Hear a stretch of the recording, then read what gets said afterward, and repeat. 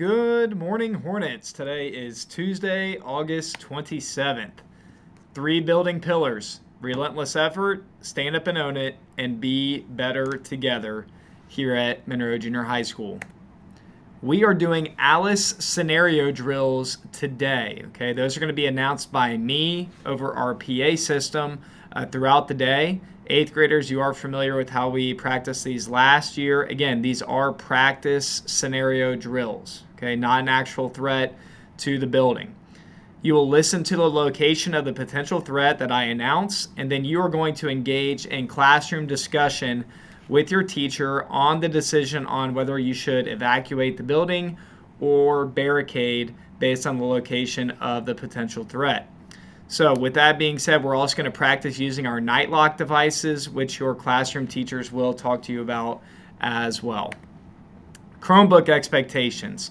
We've been off to a very good start with this so far, but make sure your Chromebook is charged every day and you have your Chromebook charger with you every day as well, and keep that in your locker. If you are having issues with that, it will be classroom signatures, and if that's not handling it, it will be sent to me.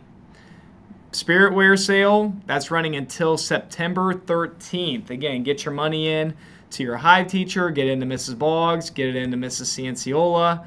They can help you out with that, but support our school so we can continue to do great things here in the building and pick up some great looking Hornet gear.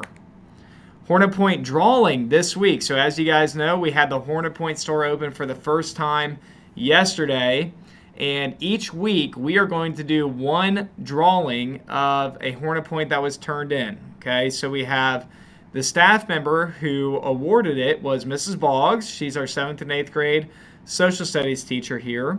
And the student winner is Sydney Maurer, and she is a 7th grade student. So I will have a prize bag for Sydney, and then Mrs. Boggs gets a jeans week for the rest of this week. So enjoy that, Mrs. Boggs, and Sydney, way to go. Congratulations.